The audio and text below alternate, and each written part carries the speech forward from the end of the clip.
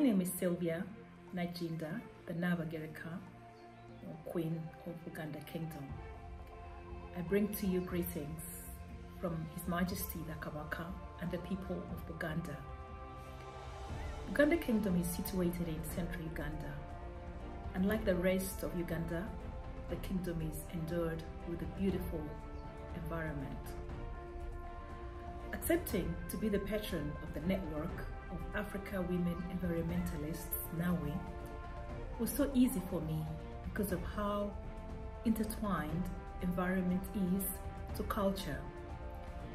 It is therefore important for us to work with the UN as we focus on the environment and address the climate change as embedded in the UN Declaration Decade for Ecosystem Restoration 2020 to 2030. Uganda Kingdom has for some time championed the revival of Ubuntu, human values, as rooted in the African philosophy of Ubuntu. The more we interface with these values, the more we realize how intertwined it is to environmental protection. Ubuntu is a measure of civility that manifests a mannerism that deeply respects nature and in the process leads to protection of everything in the environment. People that respect nature are truthful, share and have empathy, and this is because God is nature. On behalf of the Kingdom of Uganda, as we revive Ubuntu, I look forward to working with the UN and other cultured leaders as we restore our culture through restoration of the ecosystem restoration.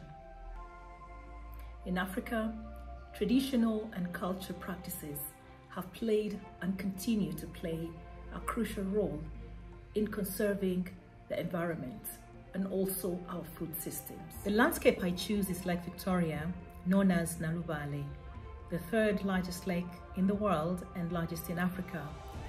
It is the chief reservoir of the Nile with so many tourist sites and shared by the 3 East African countries, Uganda, Kenya and Tanzania.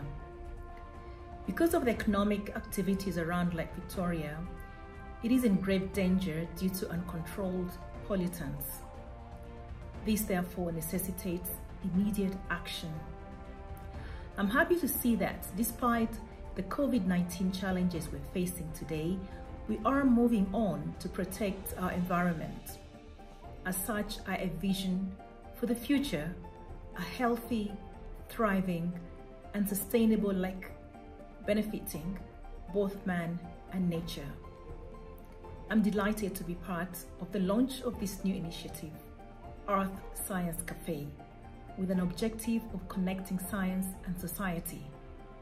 Together, we will restore the environment.